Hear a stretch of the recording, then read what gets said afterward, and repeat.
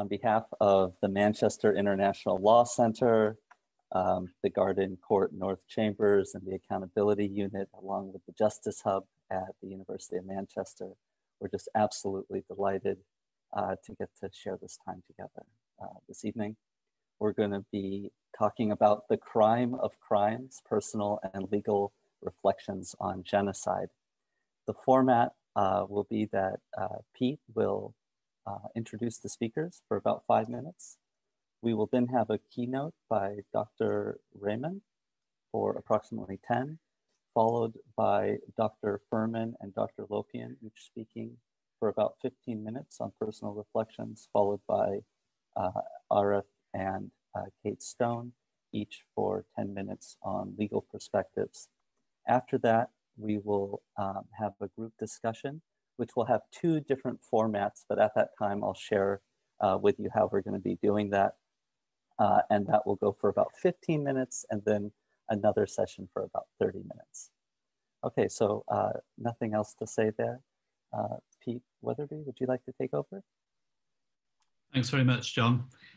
I'm Pete Weatherby. I'm a barrister at Garden Court North Chambers, and I'm equally delighted to co-host this with the University of Manchester and the Accountability Unit. And this is going to be a first of a series of seminars on international law. Genocide is called the crime of crimes with good reason. Some years ago, just let me mute my, some years ago, having understood academically what genocide was, I did a case which tangentially involved the Srebrenica massacres and had to research into it. And I reflected on what it really was at that time. The mass killings of entirely innocent people, horrific enough, isn't genocide. Genocide is the ultimate personal crime of murder committed over and over again, but also with a coherent, organised policy element to eradicate a people. And that's, of course, at its heart. Education and remembrance is vital. And we meet today 25 years on from Srebrenica, a crime, of course, which was itself committed 50 years on from the Holocaust. So, of course, again, as I'm sure you all know, this is the 75th anniversary of the end of that particular period of atrocity. And the fact that Srebrenica was allowed to happen on European soil 50 years after the attempted eradication of the Jews by Nazi Germany is, of course, a shocking feature that should have called us all to arms. And of course, other genocide that we're going to come on to should do so also. If education and remembrance is vital, so is law and the struggle for an end to impunity for further crimes against humanity, and particularly the crime of crimes, both by effective international and domestic jurisdictions. Only by ending impunity do we have a chance of preventing further such outrages. The word genocide, coined in 1944, a crime under international law by the General Assembly in 1946, codified in 1948 with the Genocide Convention, effective for 1951. The naming and codification of genocide was, of course, a signal part of the international response to the Holocaust. And its preeminence recognized by the Genocide Convention, being the first human rights treaty adopted by the General Assembly. But of course, genocide preceded its naming and its definition.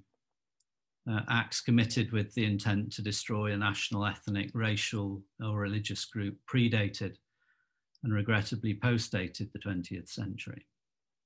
2 of our eminent speakers, Dr. Noemi Lopian and Dr. Leila Furman, are going to relate their own personal legacies relating to the Holocaust, firstly, and to crimes perpetrated against the Yazidis of Iraq and Syria in contemporary times.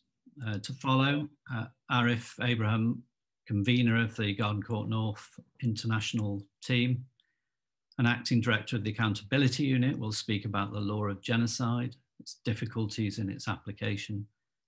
And Kate Stone, also a member of the international team at Garden Court North and an executive committee member of the Bar Human Rights Committee, will conclude with lessons to be learned from both legal and personal perspectives. However, to start, I'm really pleased to introduce Professor Javaid Rehman, the UN Special Rapporteur on the human rights situation in Iran, member of the Coordination Committee of the Special Procedures United Nations Human Rights Office, author of International Human Rights, a seminal work, and an associate member of Garden Court North, and in his spare time, a professor of law at Brunel. Javaid is going to start us off as to why a discussion on genocide is as relevant today as it was after the Second World War. And then, as you've heard, once the speakers have finished, we're going to have a period of 15 minutes taking stock in small groups, and then we're going to reconvene for Q&As. So can I, with that, no more, hand over to Professor Rehman, please.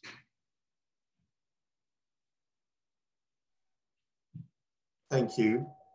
Thank you, Pete. Dear colleagues, this is a great pleasure and honor for me to be invited to speak to you on this highly challenging yet important subject. I begin by thanking the organizers for the organization of this event, and indeed for inviting me to speak to you this evening. Genocide, appropriately termed as a crime of crimes, is undoubtedly a practice of antiquity. Examples abound of this practice, including the horrifying massacres resulting from the Assyrian warfare during the 7th and 8th century BC, the Roman obliteration of the city of Carthage and all its inhabitants, religious wars of medieval and indeed modern history. Then there is the evidence of large-scale massacres extending to the wiping out of entire indigenous communities. Genocidal acts were conducted in evidence in the process of colonization, but the progression of decolonization and emergence of new states and nation-building projects have also resulted in serious acts of genocide. Apart from a few isolated instances and amid accusations of victors' justice, there has been no impartial, objective, or comprehensive accountability for gross genocidal acts. Notwithstanding this horrific account of genocide, its facets remain imprecise, and there has been a deficiency of understanding of the phenomenon, both generally and also amongst lawyers and jurists. So how did the modern understanding of genocide evolve? And let me spend a few minutes on that. Ironically, it was, as we mentioned, the continent of Europe, the foundation of Renaissance and the birthplace of the ideals of liberty, equality, and fraternity, where the worst crimes of physical extermination of groups took place. It was to be the atrocities committed by the Nazi regime against the Polish population and other weaker and vulnerable groups that led to the wholesale recognition and acceptance of the crime of physical extermination of groups into the realm of international criminal law. In contemporary terms, this activity of physical extermination of groups is labeled as genocide. Raphael Lemkin, a Polish jurist of Jewish origin, is credited with developing the modern principles relating to the crime of genocide and indeed with the coining of the term itself. In 1933, he presented his ideas based on the protection of groups in a special report to the 5th International Conference for the Unification of Penal Law.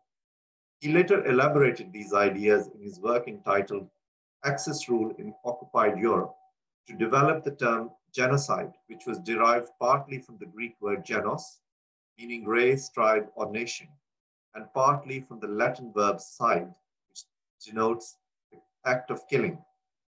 Lemkin not only envisaged immediate physical destruction of a nation or a group, but considered genocide, and here I quote him, to signify a coordinated plan of different actions aiming at the destruction of essential foundations of life of national groups. The objective of such plan being disintegration of the political and social institutions of culture, language, national feelings, religion, and the economical existence of national groups, and the destruction of personal security, liberty, health, dignity, and even the lives of individuals belonging to such groups. Now, this was a broader, holistic understanding of genocide. And this holistic understanding of the concept is reflected, and as Pete has already mentioned, is reflected in the United Nations General Assembly resolution on the crime of genocide and adopted by a unanimous vote by the newly established General Assembly in its first session. The preeminence of this resolution is manifested by its adoption on the 11th of December 1946, 2 years before the famous General Assembly resolution, the Universal Declaration of Human Rights, now also known as the Magna Carta of all mankind, which was adopted on the 10th of December 1948. The resolution on the crime of genocide, as a General Assembly resolution, was prima facie deprived of the status of creating binding legal obligations. Nevertheless, the unanimity of the Assembly in declaring, and I quote here, genocide as a crime under international law, which the civilized world condemns, and the substance and the form of the resolution leads us to a conviction that it was, in fact, declaratory of customary international law.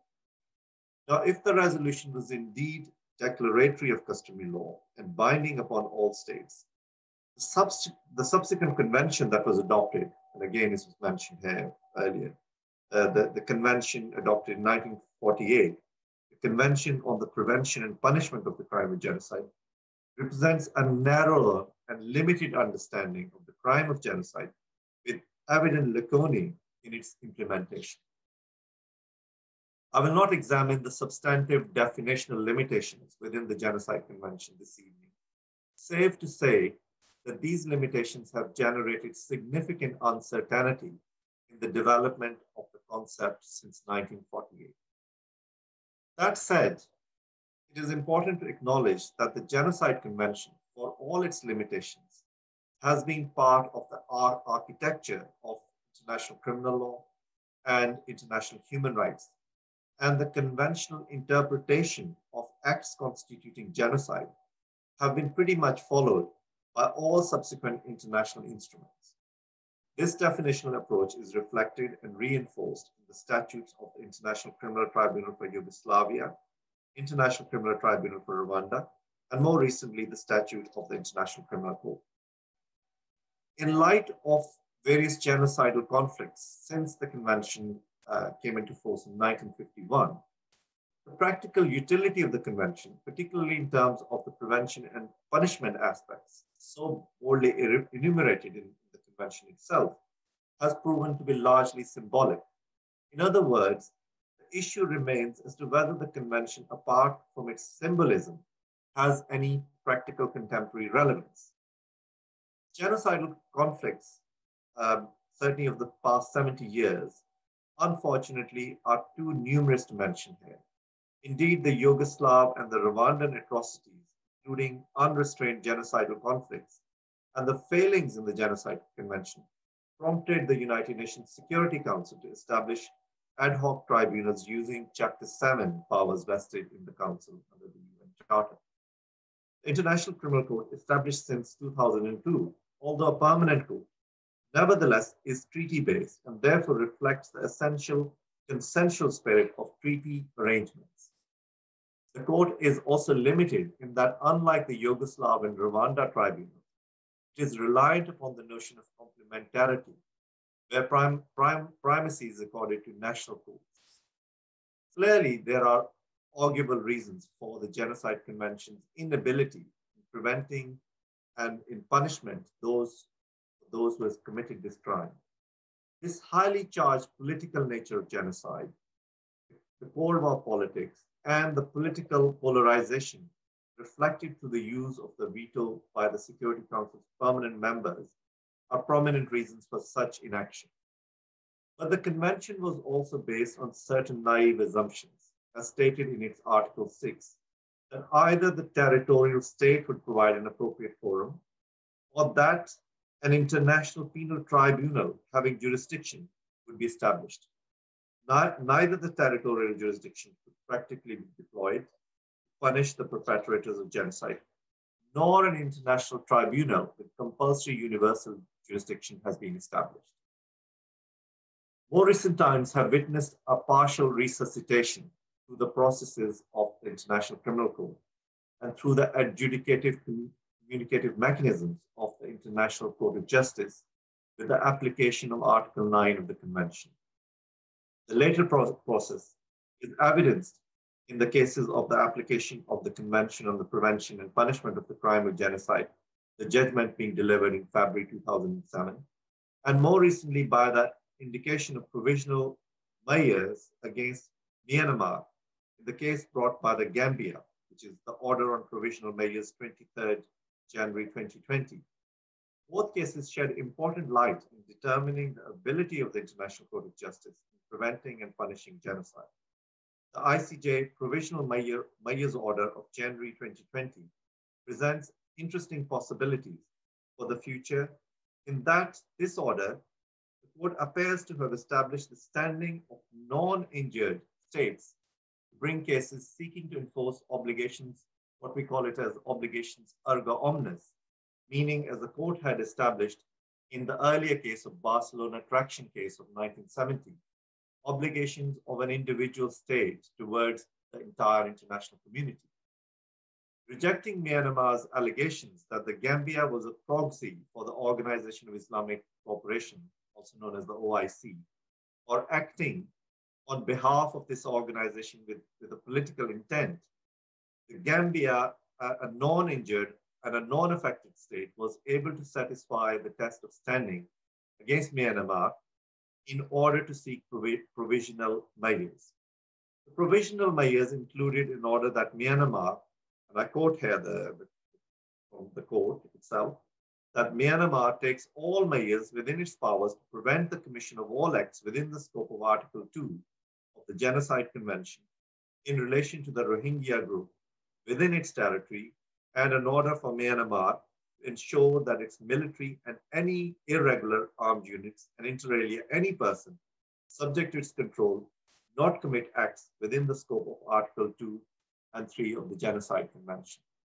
The provisional measures also placed the requirement for Myanmar to report back to the court, and here I quote again, on all measures taken to give effect to the order within 4 months and every 6 months thereafter until a final decision in the case, with the Gambia having the opportunity to submit to the court its own comments. A decision on the merits of this case is likely to take some time, perhaps some years, but at least there is optimism that there is some movement towards prevention and possible punishment of those committing the crime of genocide. We wait to see whether this optimism is misplaced or indeed whether there can be justice for the victims of genocide. I thank you. Professor Raymond, that was a very interesting start for this evening and perfect timing, if I may say so. Thank you very much indeed. Our next speaker is Dr. Noemi Lopian. Noemi, thank you very much. Unmute myself. Hello, good evening. Thank you, Ari, for inviting me along to this prestigious panel and audience. Indeed, it's an honor to speak to you all tonight. And for those from the UK, I thank you for joining us in our last few hours prior to lockdown. The question that haunts me, and repeatedly so, is how could this industrialized machinery of 6 million Holocausts, 6 million murders happen in a civilized society? Not only were most Germans active in this devilish industrialized machinery of death, the rest that weren't active were passive bystanders. Together with their European neighbors, who collaborated readily and almost immediately. How could a civilized, educated, cultured society do this? As my father, Dr. Ernst Israel Bornstein, says in his book, The Long Night, and I quote, "In a century in which animal protection was vigorously promoted and demonstrations against the use of rabbits for vivisection took place, the wheels were apparently silently grinding so that even sensitive ears were not disturbed." Why weren't sensitive ears disturbed? Why did so many join in? It's complicated. And there are multiple explanations. Poor economy, loss of World War I. I think hatred. When Hitler came to power in 1933, immediately he declared the national boycott of Jewish businesses. In April of the same year, he passed the law for the restoration of the professional civil service. This meant that legal professionals and civil servants of the Jewish faith were no longer allowed to work. He removed those that worked within government and the law. They could no longer help others nor protect themselves. In 1935, the infamous Nuremberg laws were implemented. They forbade marriage and extramarital affairs between Jewish and non-Jewish German citizens, as well as the employment of German women under the age of 45 in Jewish households. Laws, I don't have to tell this learned audience, are made to protect us human beings and form part of a civilized society. When that breaks, we lose part of our civilized society. Where did this innate hatred come from? And why does it still exist to this very day? Anti-Semitism, the hatred of Jews, has existed throughout the ages. In the Middle Ages, the hate was because of religion. In my parents' epoch, the Nazis harmed my parents and murdered their families simply because they were born Jewish. And today, we're demonized because of our nation state. The far left use the image and propaganda of the Jew as the capitalist. And some, like Corbyn, formed allegiance with the Islamist extremists like Hamas and Hezbollah, wanting to extinguish our nation state and the Jewish people at large. So you see, for me, it's still very much part of my life, a threat to me, my family, and my community. Before Corona, I feel that in the world there has already been a general unrest, a rise in populism, a lack of solid leadership, clarity and stability not visible, and economic uncertainty leading to a people divided, removed and disconnected from their politicians, from their work, and from their communities. This isolation causes discontent and people search to follow. We're not made to live alone. We're part always of a herd and seek that herd. And so social media platforms have become increasingly popular. And as useful as they are, as we see here tonight, equally they're used massively for negative propaganda and hate speech. Since Corona too, many more people have experienced isolation and loneliness, and in particular, our young. Hannah Arendt, already in the 1950s, described in her book, The Origins of Totalitarianism, a link between loneliness and the politics of intolerance. It is through surrendering their individual selves to ideology that they rediscover their purpose and self-respect. And in part, I think that's an explanation for joining parties like the Nazi parties or other movements of extremisms that give promises. As you can perhaps hear from my accent, I grew up in Munich in Germany till the age of 13, oblivious to the fact that my dad, as a teen, was incarcerated in 7 labor and concentration camps, including 5 transit camps, over 4.5 years. oblivious to the fact that my mum, as a little girl of 10, was questioned at gunpoint by the Gestapo, 2 Nazi officers. I loved Munich, and that's credit to my parents. I had a very happy childhood. After the war, my father studied medicine and dentistry and made it his life's mission to help people, not only professionally, but also communally. He was a very warm, loving, giving person, and till he died, he was the rock of our family. My mum was very protective of my dad. I didn't really understand why. I grew up with an unspoken sense of not being allowed to draw attention to myself and ideally to disappear. We also would never volunteer or speak publicly about our Jewishness, be it in the schools or the streets, although my close school friends, of course, knew that I wasn't Jewish. That I was Jewish, sorry. I knew that my father had written a book, but didn't read or acknowledge what had happened to him and his family, my family, till after the birth of my 4th child. I was 36 then, so a mature adult, and I'd waited that long. Oh gosh, I'm missing a... Sorry, bear with me 1 second. I'm missing a page of my talk. I apologize.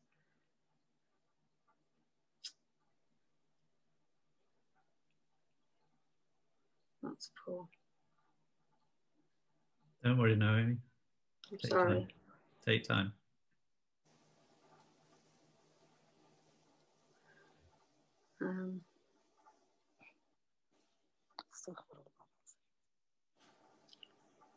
تخيلي في بيتكلموا عن المجازر اللي حصلت في التاريخ. هذه محاضرة ندوة يعني شيء زيادة.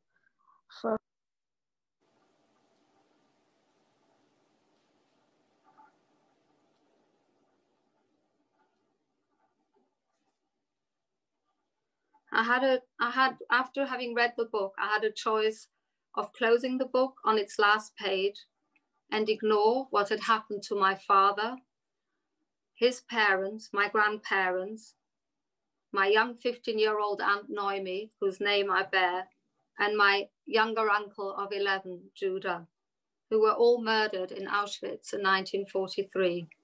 Could I ignore the murder of my family, my grandparents, my uncle, my aunt, my wider family, great-grandparents, great-aunts? Would I partake in making the voiceless once more? I couldn't. My dad was encouraged by his professor of psychiatry and neurology to write his experiences like an eyewitness reportage, as he says, and I quote, from free literary embellishment. During this time of writing, he was tormented by nightmares. He wrote it so the world should know the truth. Although he never told me, I was 12 when he died, nor did my mum, I felt that I did need to tell the world the truth. He, I felt, had written it for you. So I translated the book. It took me 3 years, together, as you'll see, with David Arnold. He didn't speak any German, and he didn't have I found out, my father's language. But what he gave me was discipline to do it every week, because I'm ashamed to say I didn't feel like it, even in the comfort of my home, because it was grueling. And he also created at times distance when things were extremely difficult. And so I'm grateful to him for that.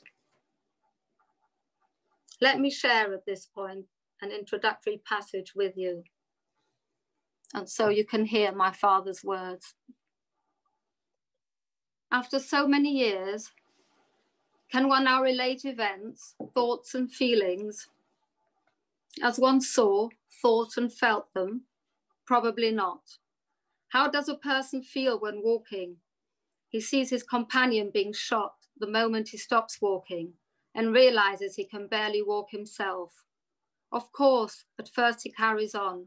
He wants to live. He reaches for his companion's hand to support himself, but the companion himself is at the end of his strength. He pushes the hand away.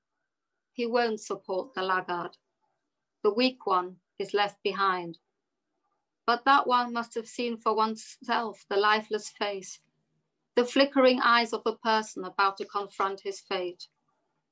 The bullet strikes his neighbor, and soon he will also be struck. Who can say what such a person experiences whilst walking the final steps of his life? Who can describe what he feels and suffers in these moments? And what did I myself experience on this day? As chosen inmate, I had to carry the bread sack for the capo. And as the last one in line, I had to march next to him and the SS man. The SS man shot all who stopped, and the capo had to record their concentration camp numbers. I looked into the barrel of the gun before the bullet struck the neck of the tottering person, looked at the thin stream of blood that ran slowly as life departed the body. I observed the SS man and saw how he ate his sandwich with appetite whilst continuing to walk despite his bloody deed. In the nearby fields, there were farmers sowing, and at one of the houses by the roadside, a woman was watering flowers. In this moment, a bullet pierced the head of a straggler. A small stream of blood ran down the temple. And all that happened in the midst of built-up fields and lovingly tended flower gardens. Are we still living in this world, or was all this a nasty, unending nightmare? How was it possible that people within 50 meters were quietly going to work, whilst in their midst, exhausted, defenseless people were being shot?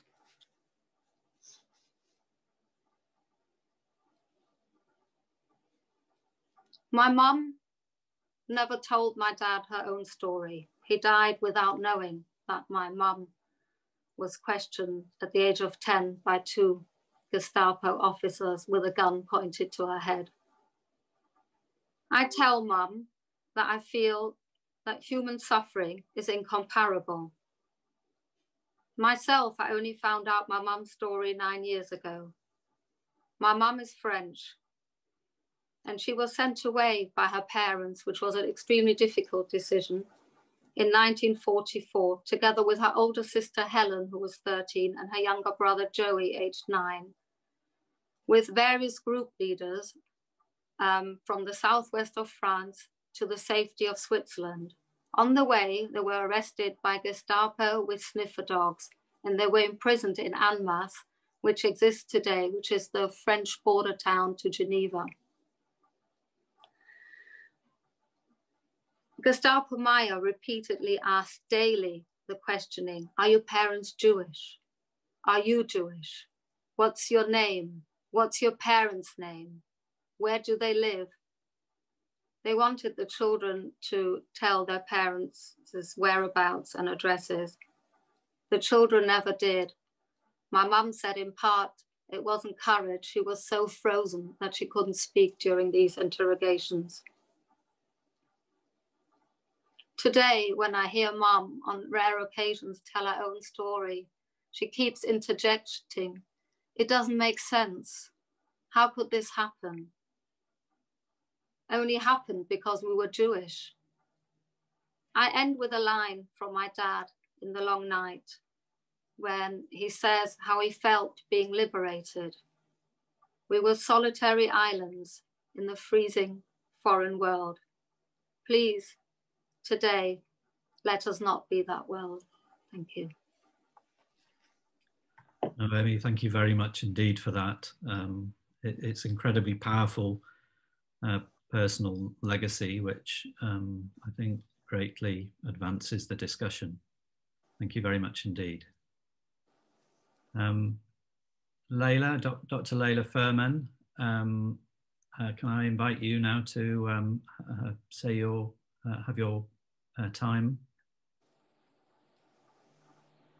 Thank you. Well, first of all, thank you for inviting me to this seminar, to this webinar, especially thank you, Arif. I'm very glad to be with you tonight. Well, I'm a Yazidi by myself. I grew up in Germany, but my parents came in the late 60s from the Kurdish parts of Turkey called Kurdistan to Germany, and they couldn't return to the homeland because of the political and social circumstances there.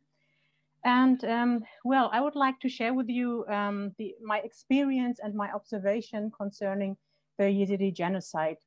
The Yazidi genocide began on the 3rd of August 2014 with the attacks of so-called Islamic State in Sinjar area in Iraq, where within a few hours, almost 400,000 people became IDPs and later refugees.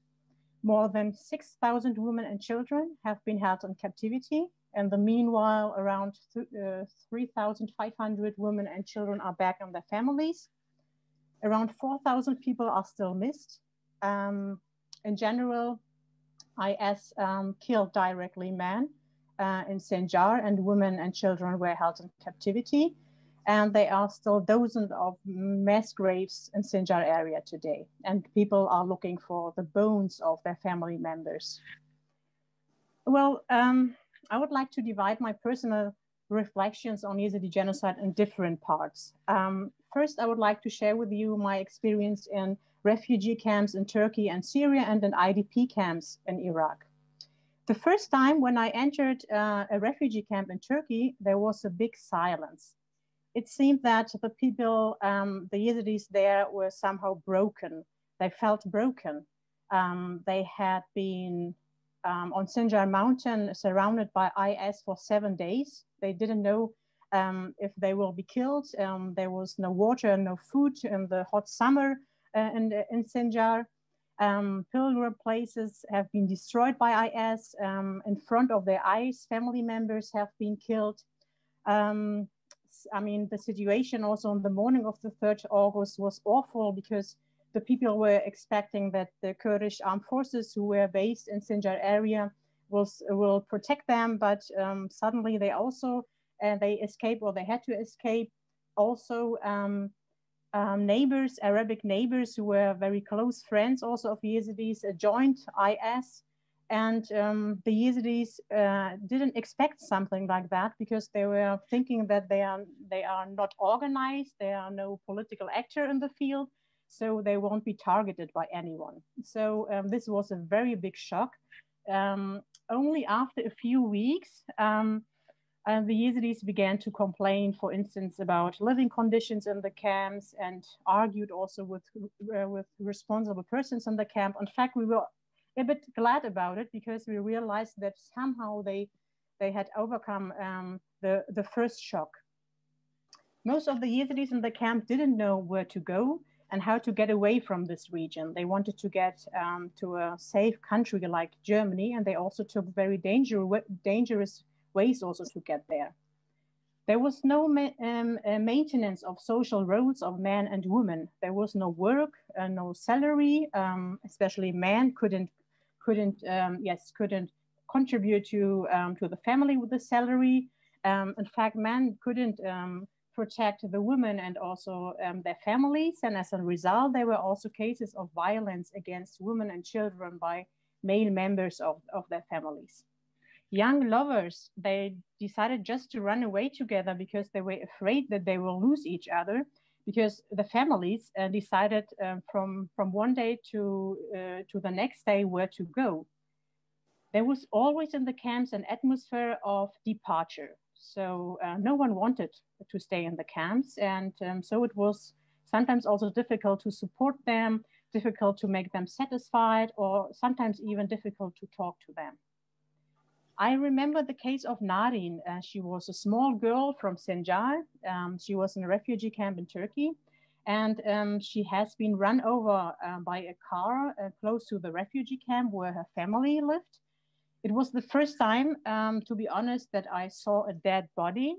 I helped to take her in, and her corpse was later transferred to Sinjar. This girl survived 7 days at Sinjar Mountain. So she has also been surrounded by IS for 7 days, living in fear. She has been rescued by Kurds from Rojava, who organized a corridor to Syria, who also gave their life. She survived the dangerous crossing of the Iraqi-Turkish border. And finally, she died in Turkey.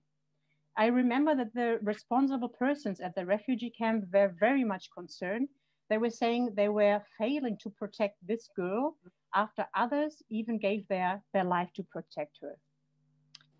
And there were permanent efforts of the Yazidis to get in touch with enslaved relatives.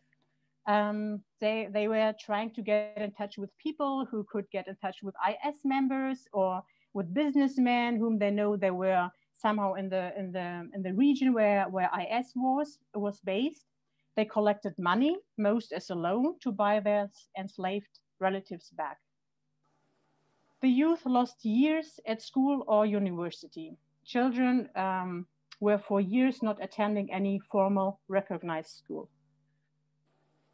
Then I would like to share with you my experience with enslaved women.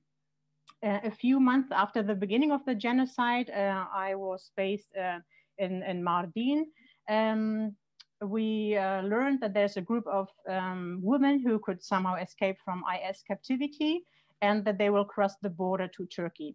So me and a few colleagues of mine, professionals like doctors and lawyers and others, we were carrying this group of women. To be honest, I was very, very excited. I was thinking, we are strong and we have to be strong, and there will be very weak women we will meet.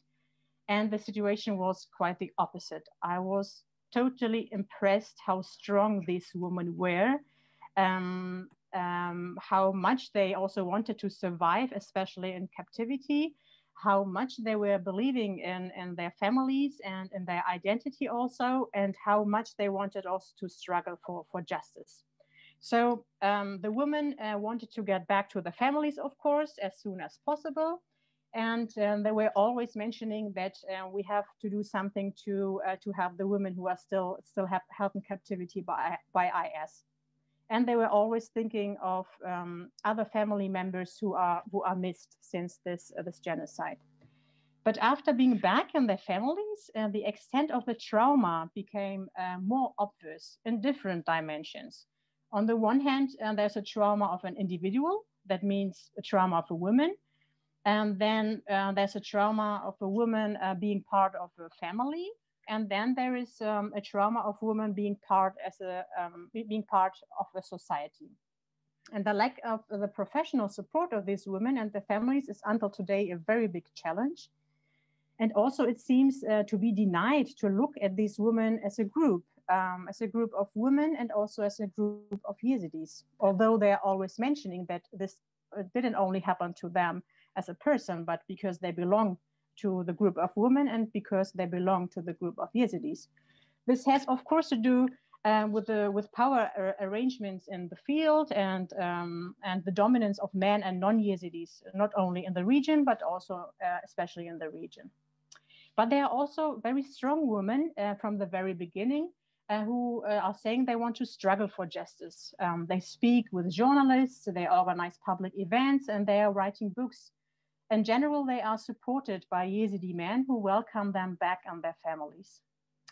But there are still very, very much formal challenges, like getting new ID cards and other documents, especially when the husband or the father is still missed. So there's also no support also for these women. And what happened to the children who are born due to rapings? The Yazidi community don't accept these children. And while some mothers, they would like to leave their children, and others, they would like to live with them. But there are no possibilities in the field for mothers to be together with their children. Third, I would like to share with you my observations and experience in the new Sinjar. The first time when I traveled to Sinjar, this was end of 2014, there was almost no one. There were especially people who were fighting against IS and just a few families. And during that time, I couldn't imagine that there will be a time that people will go back, because especially in the camps, everyone was saying that they will never, ever go back to Sinjar again, because there is a black area for them. But today, more than 100,000 Yazidis moved back to Sinjar. I still meet women who still feel not safe in Sinjar because of Turkish airstrikes and missing political recognition from Baghdad for the area. They miss, of course, their family members. They miss their former lives, and they also have no idea for the future. There's a huge number of traumatized women who don't get any kind of support in Sinjar, because it seems that no one would like to support the rebuilding process in Sinjar. But they are also organized and very strong women. For the first time in history, the Yazidis at all are organized. And for the first time in history, especially Yazidi women are organized. There's the Yazidi Women's Council, for instance, in Sinjar, the Yazidi Women's Foundation, which is registered in Iraq. And by the way, we learned that it is the first association in Iraq, which is not only caring of women, but which is even run by women. So, of course, we were also more than proud to learn it, that Yazidi women the association seems to be the strongest in Iraq concerning the women. And there's also an Yazidi armed forces today. These women are the picture of a new Sinjar, where women try to get a role in decision-making processes and to become an actor in family and also in society. Parents are deciding, for instance, to bring their children to a first kindergarten in Sinjar because the women are traumatized and they would like to relieve them, or mothers found a job and they don't know where to bring their children.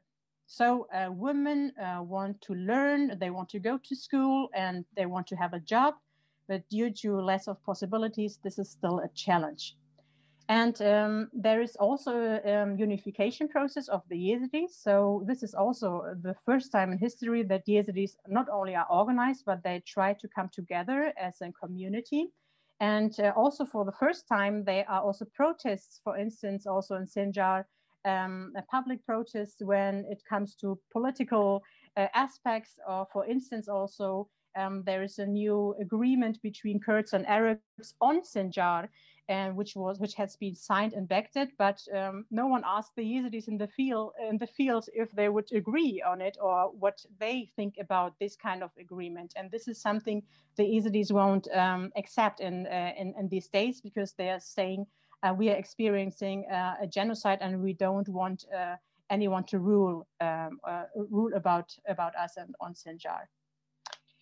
And then finally, I would like to share with you my very personal experience.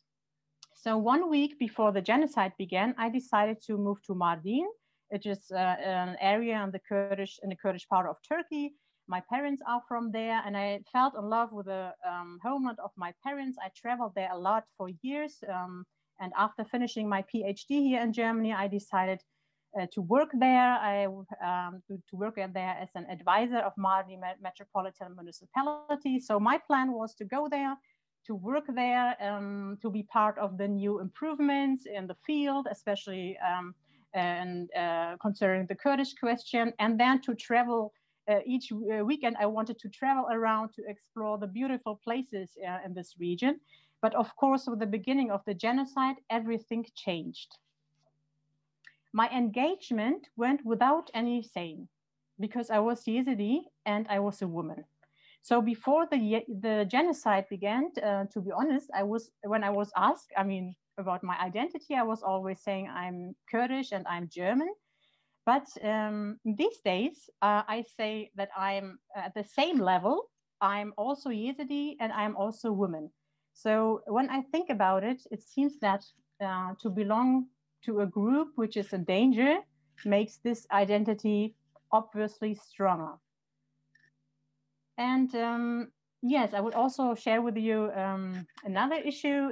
There was a public holiday in Turkey, And I decided to go to Sinjar because, of course, whenever I had the time and the possibility to travel there, I was traveling there to meet family members and to meet friends.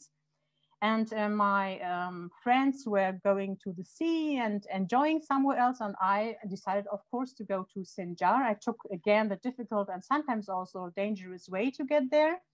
And at one evening, I was sitting at the top of Sinjar mountain. I was visiting a family. We were drinking tea.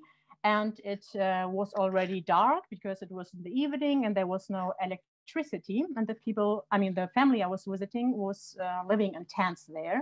So we couldn't see each other because it was dark already and there was no light. We were drinking our tea and suddenly there were fighter jets flying across our heads and in front of our eyes. So we were sitting at the top of the mountain looking to the southern part of Sinjar, which was still occupied by IS. And the fighter jets were bombing IS positions in the southern part of Sinjar. And while the family members were explaining me which areas they are bombing, I was really feeling like in a film. I mean, I grew up in Germany. It was the first time for me, like being in an area of war. And I was just thinking of my friends who were at the sea and enjoying somewhere else. And I was in my holiday voluntarily in an area of war. So this was really like being in a film for me. But in fact, traveling to Sinjar and to Iraq, to Syria, and of course also to Turkey was something very normal for me. Of course, it was not always safe, but despite of insecurity, I somehow felt very safe being with my own people. But I have also to mention, of course, I was mostly traveling in Kurdish areas, and I felt very strong as a woman, as a Yazidi, but also because I'm a German citizen. So these three identities made me very strong in the field. And finally, I would like to share with you the case of my father. My father was the most important Yazidi leader. He was not the only Yazidi leader, but he was, especially after the beginning of the last genocide, the most important Yazidi leader. And he became a symbol of the new and united Yazidi community. He gave strength to the people, had very good connections to all actors in the field and also to non-Yazidis. And he supported the building of bodies of self-determination of Yazidis in Sinjar. His dream was that Yazidis decide by themselves about their life and their future without foreign determination, as this seems to be the reason why they couldn't protect themselves when they were attacked by IS, because they were always looking for others to protect them, and they were also not organized. My father has been targeted by Turkey because of his strength and his success, and he has been killed by a Turkish airstrike after he attended an anniversary event in the village of Koçu. You might maybe know this in the name of the village. It is the village of Nadia Murad. On the 15th of August 2014, IS has killed all men of this woman, and all women of this village have been held in captivity. Well, my father's death was in fact not only for me and my family a very big loss, but it was a very big loss for the whole community. Today, you can see his pictures in many homes, at public places, and many children also got his name. And it seems that the graveyard where he and others, other men and women who gave their life for a safe and a strong future of Yazidis and for a new Sinjar, become like a pilgrim place. And in fact, almost all pilgrim places in Sinjar are places to honor people who protected Yazidis or who served for their own community. What I can say is that my father made me learn first to be a human. The case of my father is not the only case. There are also other cases where Yazidi leaders, since the beginning of the genocide, has been targeted in different ways. They have been threatened, arrested, and also killed. So in the last weeks, for instance, there were again 2 other cases One was the case of the Yazidi journalist who was very critical about the Kurdish authorities, but also a very famous Yazidi businessman who has also suddenly been killed on the street.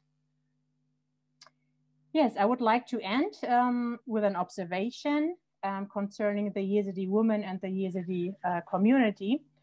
Well, I think that not only IS, but also regional and national authorities, and maybe also actors in third states, were thinking that the Yazidis are the weakest, that the women, especially the Yazidi women, will be the weakest.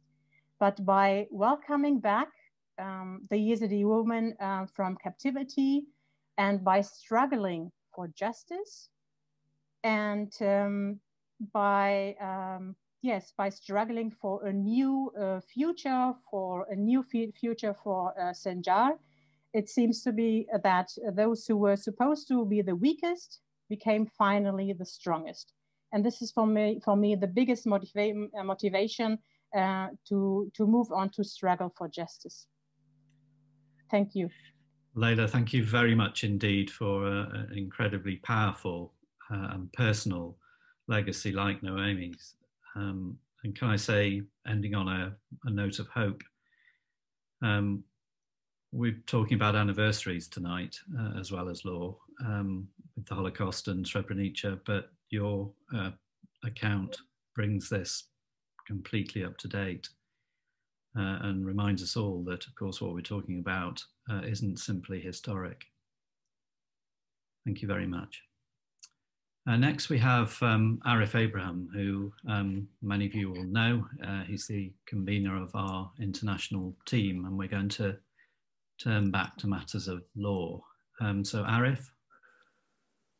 Thank you very much, Pete. What I'd like to do with my 10 minutes of time is really transition the discussion back to the law, because when we talk about the law, of course, we are concerned with ideas of justice, of accountability, of redress, and ending what we hope is impunity. And we've heard from Leila that even today in 2020, we constantly grapple with the issue of genocide and the commission of acts of genocide. The question I would like to ask is both very simple and paradoxically very complicated. And that question is, what is genocide as a crime? Now, there are two aspects to that question. The first is the formal definition of genocide, which Pete and Javed had alluded to earlier, and that's set out in the Genocide Convention. And as Javed mentioned, it's been mirrored in numerous international treaties, statutes, and domestic legislation. And then the second aspect is looking at what is the challenge of applying this definition in practice. Now, it's worth restating the formal definition of genocide, and that is the commission of prohibited acts with an intent to destroy, in whole or in part, protected groups as such. Now, just reciting that definition, you'll appreciate it's complicated. Each and every single word is relevant to the question and the elements of the crime. The way I see it is there are essentially four aspects, critical aspects to this definition. The first is the prohibited acts. Now, there are only 5 prohibited acts of genocide. Those are killings, the causing of serious bodily or mental harm, creating conditions of life calculated to kill. Fourth, imposing measures intended to restrict births. And fifth is the transfer of children from one group to another. There are no other prohibited acts of genocide. Now, a frequent misunderstanding is that other culpable acts, as they are known in the jurisprudence, i.e. other types of international crimes, are acts of genocide. So for instance, you have a body of crimes that are called war crimes that apply in context of armed conflict. And then you have a whole body of crimes, roughly there are about 11 crimes against humanity. Now, a frequent crime against humanity are two that frequently occur in conflict, which are forcible transfer and deportation of people. Now, often those crimes are mistaken as genocidal acts. And as I've said, it's not an act of genocide. However, the story doesn't end there, because what a perpetrator could do is they can carry out, for instance, an act of forcible transfer. Essentially, you take a group of people, you push them elsewhere, so you take over that territory or land or resources. However, whilst that's not an act of genocide, if you do that in a way that, for instance, is calculated to restrict births in a particular group of people. So for instance, you might kill the men and the children, and you may transfer the women to another part of the country. Now, of course, that makes, if that is done for the purpose of restricting births within the group, then you start going into the genocidal territory. So you have the 5 acts, but there is a context around these 5 prohibited acts. The second aspect of the definition that concerns us is the protected group. Now, what makes genocide unique as a crime is that it's not just concerned with a perpetrator targeting an individual, it's a perpetrator targeting the group to which the individual belongs. And that is the distinction that essentially separates out the crime of genocide from all other crimes. Now, you may well ask, well, who is and what constitutes a protected group? And again, it's quite an exhaustive criteria in the jurisprudence and in the definition. There are only 4 protected groups: national, religious, ethnic, or racial groups. There are no other groups which are protected by the Genocide Convention. So if you are a political group, if you are a social group, if you are a cultural association, you simply do not have protection under the Genocide Convention. Now, again, that raises a complicated question: is, well, why aren't these groups protected? And the reason, of course, is that states were the drafters and the signatories to the Genocide Convention. And there are probably 2 primary reasons, although there's a lot of academic debate around this, for why these additional groups weren't protected. Political groups partly weren't protected because, of course, many signatories who had empires, who were furthering ideological programs, routinely wiped out political opposition groups. Of course, they didn't want to be the target of any future convention, which obviously might prescribe acts that they had previously committed or were to commit at the time or in the future. And then there's an inherent problem with groups as it is. So how would you, for instance, define a cultural association? How long would you have to be a cultural association to become a group? Would you need to have membership criteria? But just as difficult it is to define a group that's political or cultural, of course, it's just as difficult to do that with national, racial, or religious groups. Sociologists and anthropologists will know about the term imagined communities, and therefore, even when it comes to national, racial, religious, or ethnic groups, there's a whole body of case law that provides criteria, one of which, for instance, is that a group needs to be positive, identifiable, and distinguishable. It can't be a negatively defined group. So that's the second hurdle when we're talking about the definition of genocide. The third, and perhaps the most critical aspect of genocide, is that genocide is a crime of double intent. So for instance, let's say you have an act of killing. The killing must be intentional. Essentially, it's an act of murder. But in order to constitute genocide, the perpetrator not only must intentionally kill someone, but they must do it with an intent to destroy in whole or in part the group. What does destruction mean? The jurisprudence says destruction is physical or biological destruction. It cannot mean anything else. It cannot mean the erasure of an identity. It cannot mean the cultural erasure of a group. It has to be physical or biological destruction. And you may well ask, well, how do you ever get to proving beyond reasonable doubt that the intent was to destroy in whole or in part a group? And of course, the challenge is very rarely would you ever find a perpetrator saying, I'm about to kill this person because I want to commit genocide, or I will put all these people in a particular camp and I will create conditions calculated to destroy, you'll rarely find that with statements stating that they wish to physically or biologically destroy the group. And therefore, what lawyers, investigators, researchers do is they look for what in the jurisprudence we call the surrounding facts and circumstances around genocidal acts. So essentially, you look at the pattern of crimes, you look at who's committing the crimes. Are these low-level perpetrators, mid-level perpetrators, or high-level perpetrators?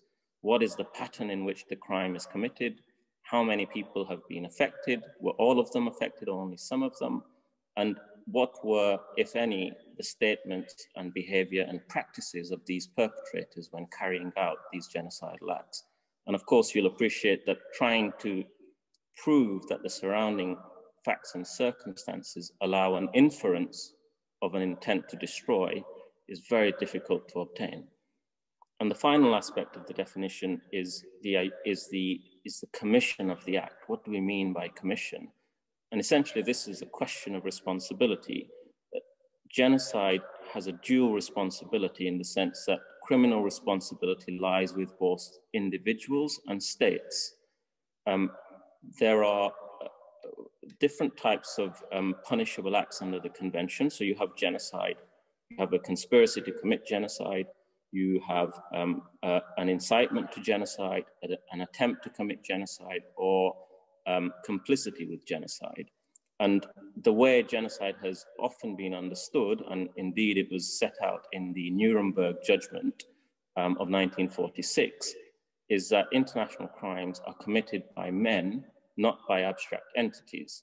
And therefore, when we talk about intent, we are talking about the individual intent of natural persons. However, the convention does allow for the fact that you can attribute the acts of individuals to states by virtue of the fact that an individual may be an official or an organ or an agent of the state, and a state may be complicit with a group of individuals carrying out genocide. And that really goes to the heart of the convention, that it's a convention about prevention and punishment, and states have these duties to prevent and punish and not commit genocide. Now, finally, you might wonder, well, why is all this technical detail really necessary? And the reason it's necessary is that there is often a big gap in understanding between what the public understands genocide to mean and how the crime of genocide is applied and interpreted by courts. Now, the gap wouldn't matter ordinarily. However, bridging the gap is important because as Noemi and Leila and Javed have identified, essentially what you have is a contestation over the term, and a lot turns on the outcome of that contestation. For instance, should we apply the term genocide to historic events that occurred before 1948 and before you had the crime of genocide? Should we apply the term genocide to a situation in a country that's utterly horrific, but for instance, may not meet the test of genocide, but labeling it genocide might allow attention to be attracted to the concept and to the actual situation to have it redressed? And then finally, in the absence of any accountability or justice mechanisms that allow for a determination, who is to define whether a particular situation in a country is genocide or not? These are all important questions which require answers. I'm afraid I've run out of time, so I'm unable to answer those questions. And hopefully I can pass the baton back on to Pete and Kate to try and attempt to at least start to unpack these questions. But of course, we do have some time and some space for discussions, and perhaps we can address them there. Thank you. Thank you very much indeed, Arif, provoking and interesting thoughts. And as I've got the chair, I can abuse that position and pass the baton on without answering any of those points. Kate.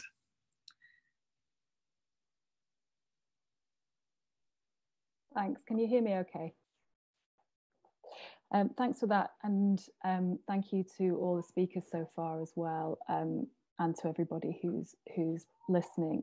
I'm going to, as Arif has suggested, pick up the baton and talk again a little bit more about some of the legal aspects of genocide.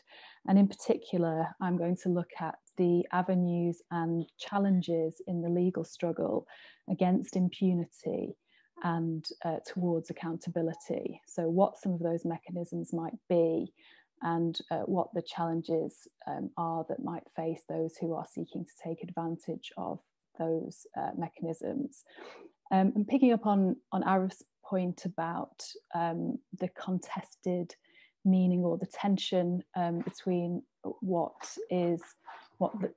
might commonly be understood as genocide and what that legal, quite precise legal definition really is. That brings to mind this question of hierarchies within international crimes. And so the legal definition presents us with this challenge, even where there is incontrovertibly a terrible atrocity that's taken place. The question, as Arif has flagged, will be asked, is this genocide? And the legal position is that it has been reiterated on many times, I think, that there is no hierarchy amongst international crimes, but rhetorically and politically in the common understanding, the crime does possess this particular importance, and many or multiple panelists tonight have called it the crime of crimes. And in fact, that was what one of the introductory slides today to this session called it. So there is this issue about what the difficulty that survivors will be faced with when they seek to challenge impunity, achieve accountability. They seek a finding, often they may seek a finding of genocide because of this particular power, and then face this legal definition that they may see to be particularly restrictive in the ways that Arif has described. So perhaps that's something that we can come back to, as Arif has said. In terms of the mechanisms for achieving some sort of accountability and challenging impunity, looking at the Genocide Convention itself, again, Arif has flagged the obligations, the key obligations in Article 1 of the Convention are to prevent and punish genocide. And so how should states do this? And how do individuals, victims, hold them to account for those obligations under the Convention? The first, in terms of prevention, taking that as sort of the logical starting point, there isn't anything particularly prescriptive in the Convention apart from the provision that states parties may call upon UN organs to take action under the Charter. So that's Article 8 of the Convention. And there is also established a UN Office for the Prevention of Genocide and the Responsibility to Protect. So there's that organisation which looks to, as part of its own remit, to the prevention of genocide.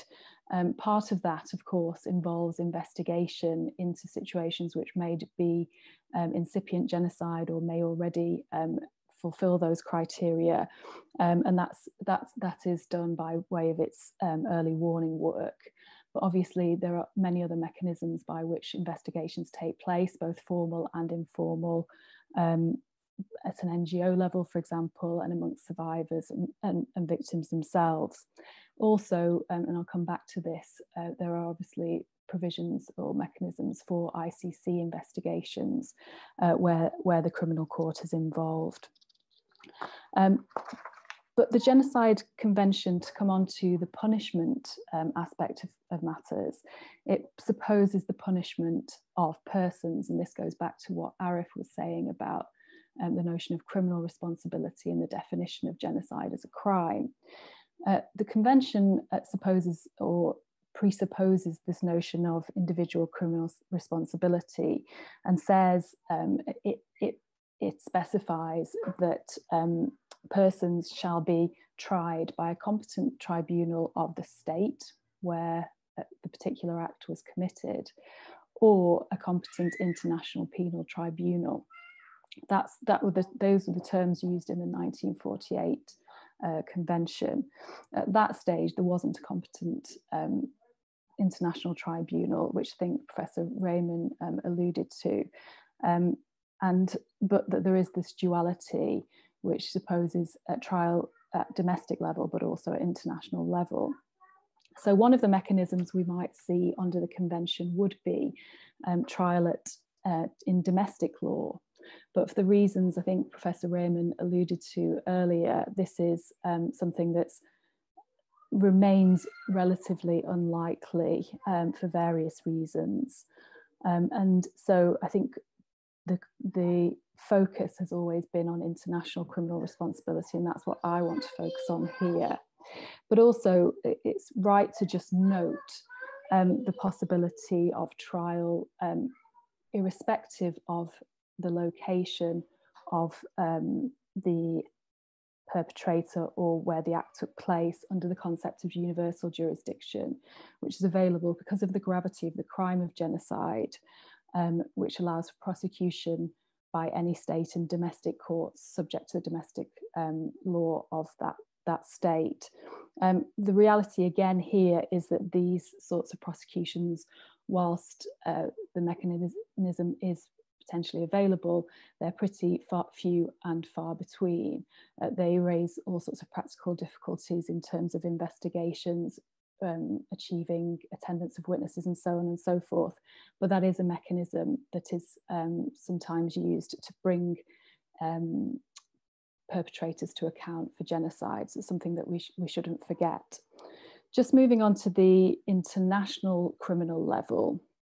I've already said that there wasn't a tribunal established under the Genocide Convention per se, albeit that there was provision for one. In the 1990s, as Professor Raymond's outlined, we saw the establishment of the Criminal Tribunal for the former Yugoslavia and for Rwanda, and they had jurisdiction over the crime of genocide, and that's where a lot of the jurisprudence comes from. That we now move on to the International Criminal Court, and it's there that we really see the issue of criminal responsibility at a personal level for genocide. Looking at the challenges, I think this is the mechanism, ICC prosecution.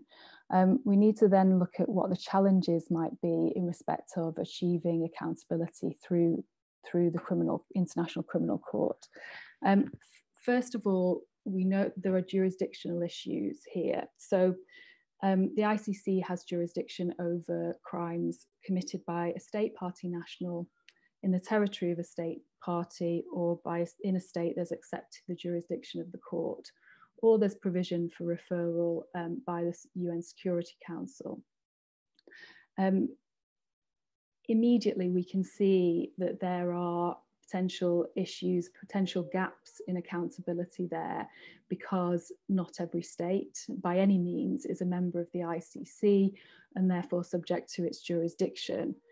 We also have these political considerations which come into play, and again I think Professor Raymond mentioned this in his opening remarks about referrals from the Security Council. This is a politicized process, especially because we have the veto on the part of any member of the Permanent Five of the Security Council. So all of those things create challenges and obstacles potentially to accountability through the jurisdiction of the ICC. We've also noted that this is supposed to be a complementary mechanism, or there's this principle of complementarity, which means that the ICC is supposed only to prosecute where the relevant state party is unwilling or unable to do so. So again, that's a jurisdictional issue which comes into play. I think it's also right to note that there is no police force or enforcement body associated with the ICC. And so there is reliance on the cooperation of states and countries worldwide for its operation. And we can see how that plays out in the the restriction on the ability of the court really to take control of situations, or to take on investigations into situations. There is a resource issue here more generally. So those are some challenges in respect of ICC prosecutions. I think it's important to note, though, that there is a possibility under the ICC statute for reparations for victims as well under the proceedings of the criminal court. So we've got criminal responsibility, but there are also some mechanisms for the involvement of victims and survivors, including the possible avenue for reparations. The other mechanism for accountability, and I'll be very brief on this, is another one to which Professor Raymond's already alluded in his remarks, and that's responsibility under the Genocide Convention, state responsibility under Article 9 of the Genocide Convention, and that creates a jurisdiction for the International Court of Justice over disputes and matters relating to the interpretation of the Convention of Genocide. Looking at this, there are lots of reservations to Article 9 amongst states parties. So some parties say they're not bound by this, the ICJ's jurisdiction. Some say they need express consent to submit to the process. And there is also the issue of, I think with all of these mechanisms, the issue of timeline, delay, and what the impact of delay and the length of proceedings might have on the ability to obtain justice for survivors and victims. So we can see that the Bosnia case on genocide was the initial application started in 1993, and there was a judgment in 2007. So it's a really long process. And again, this is something that attaches to all of these mechanisms. To try and end on a positive note, and I think this again doubles back, as I keep doing during this presentation, to Professor Raymond's remarks. Looking at the recent provisional measures in the Myanmar case, we can see that they, not only has that opened up space potentially in respect of who might take these cases, and states taking those cases on an erga omnes basis, but also there is the provisional measures that were granted in that case give us some hope that actually the timeline issue may not be or maybe something that's capable of being addressed through the ICJ's process, because these measures can be put in place pending resolution of the case ultimately. So I think I've gone over time, so I'll stop there. And perhaps lessons for the future is something that we can talk about in the breakout sessions and also in the Q&A.